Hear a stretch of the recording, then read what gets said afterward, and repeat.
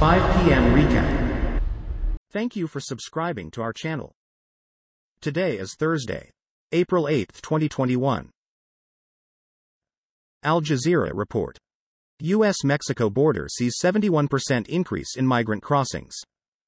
More than 172,000 migrants were apprehended along the United States' southern border with Mexico during the month of March, according to official records released on Thursday, a 71% increase from February. According to data released by Customs and Border Protection, CBP, 569,879 migrants have been apprehended during the first 3 months of this year, already more than during all of 2020, when 458,068 migrants crossed into the U.S. Deutsche Welle report. Gun control. Biden announces executive action to combat U.S. gun violence.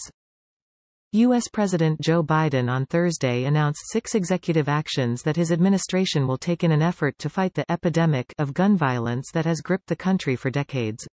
Biden called gun violence a national health crisis that cost the United States not only the lives and futures of its citizens but also an estimated $280 billion, €235 billion, each year. This is an epidemic. For God's sake. And it has to stop. Biden said at an outdoor press conference at the White House. CNN report. Homeowners saw their property taxes take a big leap last year. Homeowners across the U.S. saw their property tax bill get significantly more expensive last year. Total property taxes levied on single-family homes in 2020 were $323 billion, up 5.4% from the year before, the biggest average increase in 4 years.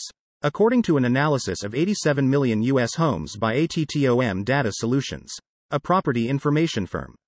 The average property tax for a single-family home was $3,719, up 4.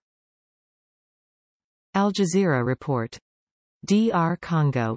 Dozens detained in Beni during anti-UN protests.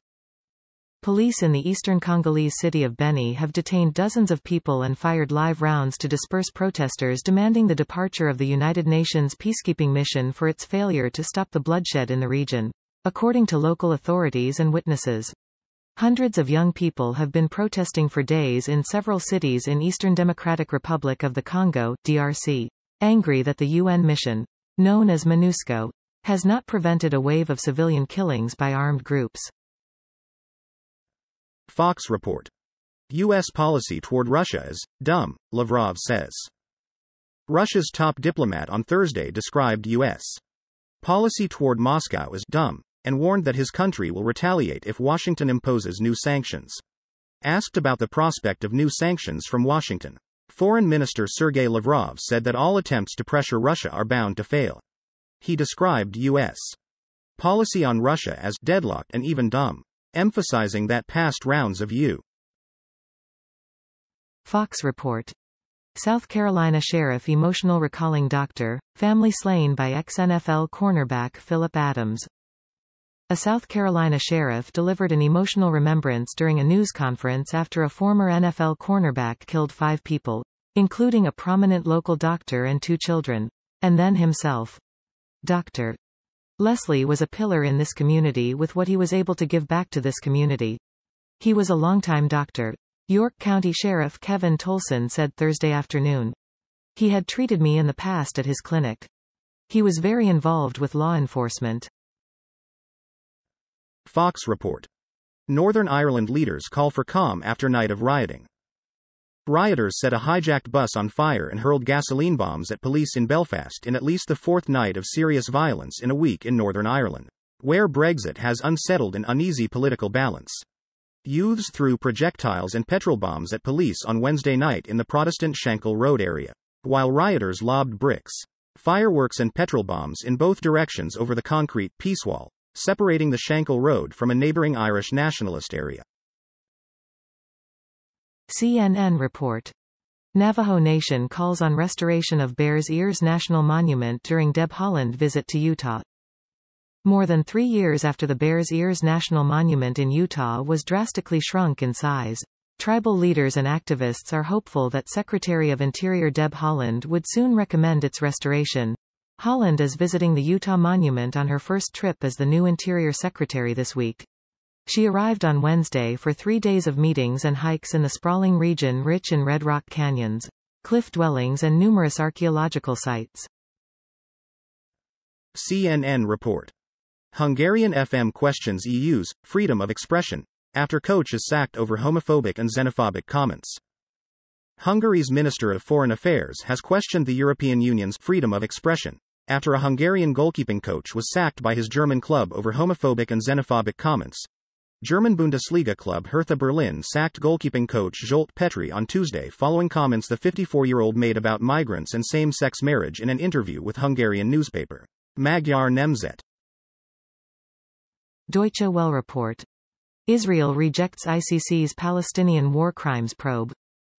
Israel's Prime Minister Benjamin Netanyahu said on Thursday that his government would not cooperate with an international criminal court probe into possible war crimes committed in the Palestinian territories.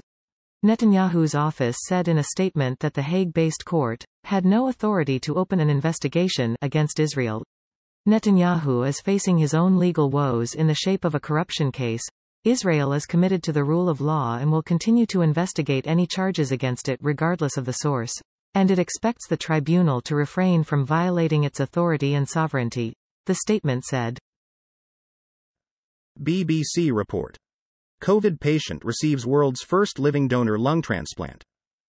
The patient received lung segments from her son and husband after her organs failed because of damage caused by the coronavirus. Doctors in Kyoto hope she will make a complete recovery within months. Waiting lists for full lung transplants, where the organ is provided by donors who have died, are very long in Japan and elsewhere.